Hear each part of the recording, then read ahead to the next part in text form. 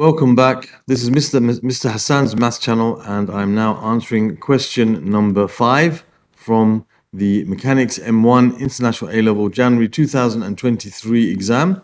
And this question is about constant acceleration and suvat, and we have 3 points P, Q, and R, which are on a horizontal road where P, Q, R is a straight line. The point Q is between P and R, and PQ equals 6x meters and QR equals 5x meters as shown in figure 2.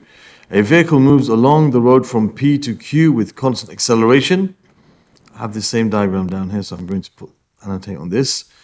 Okay, the vehicle is modeled as a particle. At time t equals 0, the vehicle passes P with a speed u meters per second. So this is when time equals 0. It's passing with the speed of u meters per second.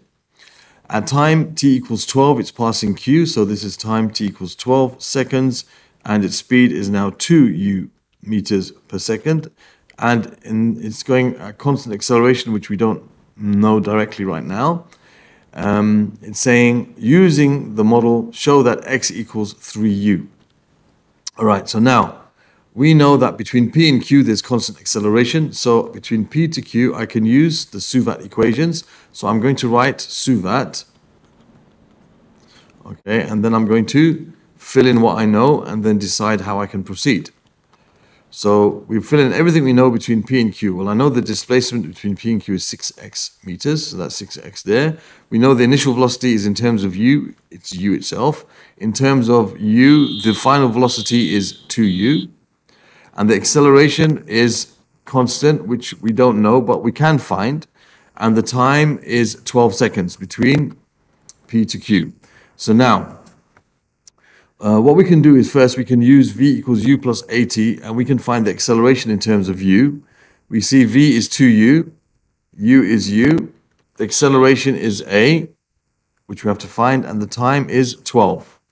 So we have 2U minus U over 12 is going to be the acceleration. So we can say, therefore, the acceleration is u over 12 meters per second squared.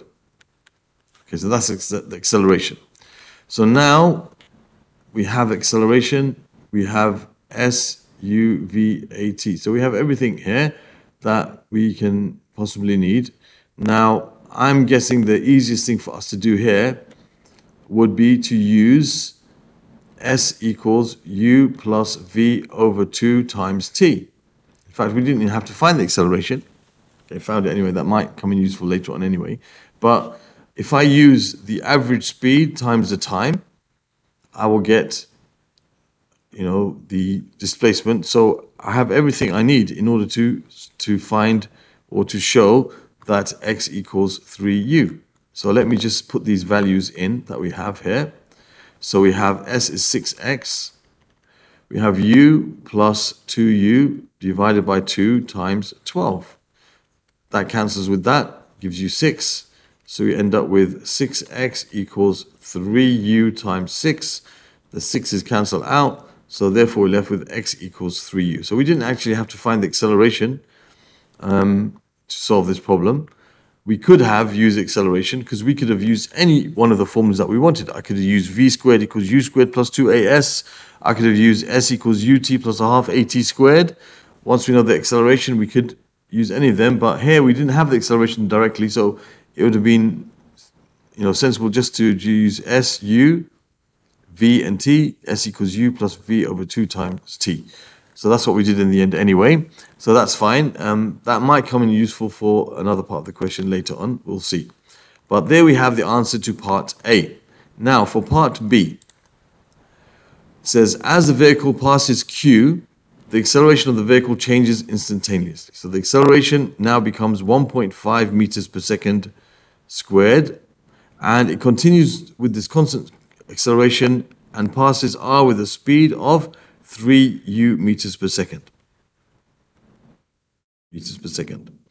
All right, so this is when time equals 12 according to hours, and this was when time equals 0. It was going through here at u meters per second, and it was going through here at 2u meters per second, and we found that x equals 3u. That's the information that we have deduced so far. All right, so I'll just put that here because that's something we might need. Now, so we now know some information about between Q and R, that there's constant acceleration. Here the acceleration was u over 12 meters per second squared, in case that's needed. So we have suvat, S-U-V-A-T. So here we have between Q and R. We're going to consider between Q and R, there's a constant acceleration between those, so I can use suvat between those. It's a different acceleration than this. This acceleration is 1.5 meters per second squared. S is 5x, U is 2u, and V is 3u. The initial velocity in this section is 2u, and the final velocity is 3u. Remember, we're only considering Q to R. So we're starting at Q, finishing at R. So that's where we take our U as 2u, not as U, because we're considering between Q to R only. And the time we don't know. So we got to find the value of U. So let's think of how we can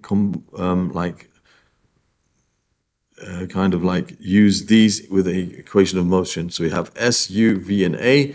That looks like V squared equals U squared plus 2AS. That's the one that involves V, U, A, and S. So we know V is 3, so this is 3U all squared. I think a lot of people made mistakes with this question by not squaring that 3 as well, right? It's just 3U, so it's actually going to become 9U squared in the end. And this is 2U all squared, plus 2 times A, which is 1.5, times S, which is 5x. Now, we know that x equals 3u. So we can actually write this as 5 times 3u, which is 15u. Just to have everything in terms of u. So I'll write this S as 15u. All right, because that will help us find what u is. We'll have everything in terms of u there. That's 9u squared equals 4u squared. This is 2 times 1.5, which is 3. 3 times 15, which is 45u. Okay, so if we rearrange this, 9u squared minus 4u squared is going to be 5u squared. You can say 5u squared minus 45u equals 0. Okay, so now we can divide by 5u squared minus 9u equals 0. If you factorize this, you have u times u minus 9 equals 0. So either u equals 0, which doesn't make sense, okay, or u equals 9 meters per second. So the value of u is 9 meters per second, all right, because we know that u can't equal 0. Why? Because it says it moves along the road from P to Q with constant acceleration. It passes with a speed u. So it's saying it's passing this with a speed u. So, you know, it's obviously moving at that point. It passes P with the speed u. It can't be passing P with the speed 0. Okay, we would have said it started from P at rest. Okay, so here, the value of u that we need is 9 meters per second. Okay, so u is equal to 9. Okay, we can say u is equal to 9. All right, so there's the answer for question part B. Then it says, find the distance traveled by the vehicle during the first 14 seconds after passing P. Okay, so now, if we consider from P to Q first, we have, this is time equals 0, this is time equals 12, this is the speed was u, and here the speed was 2u meters per second. Okay, and we know that x is equal to 3u. So we can say that the distance is 6x, which is 6 times 3u, and which is 6 times 3 times 9, because we know that also u is equal to 9. So that's going to give you 18 times 9. 18 times 9. That gives you 162 meters. Okay, so we can work out that out just by knowing that the displacement is 6x. Then we got to, that's for the first 12 seconds. That's like from 0 to 12 seconds. Now we got to look from 12 to 14 seconds. Okay, that's the next part. So we find the distances traveled. So that's starting from Q, okay, until it's gone for time equals 2 seconds. So if we take time equals 0 as Q now, that's 2 seconds after it's gone past Q. So let's again use suvat. So we have S we don't know. We know U is 2U. That's the speed it starts at. Q, that's as it's going through there. V, we don't know what V is. Okay. Let's put that as V. The acceleration we know is 1.5 and the time is 2 seconds. Okay, because 2 seconds after 12 seconds, because we've got to find for the first 14 seconds. So we have, we want to find S. Okay, we want to find S. We want to find the displacement that it's traveled in those first 2 seconds. So we can say S equals UT plus a half AT squared. I think that would work. So S equals 2U times 2 plus a half times the acceleration, which is 1.5, times the time, which is 2 squared. So that's going to give me 4U, and that's going to give me a half,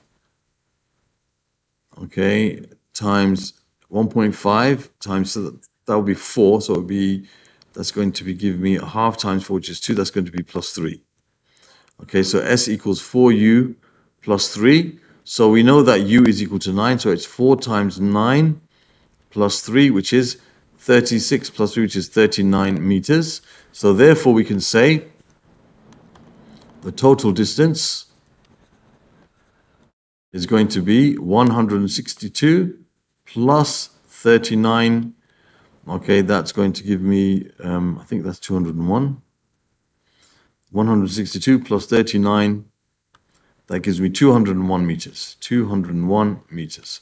So there's the total distance traveled for the first 14 seconds. Okay, I could have put U here as 2 times 9, which is 18.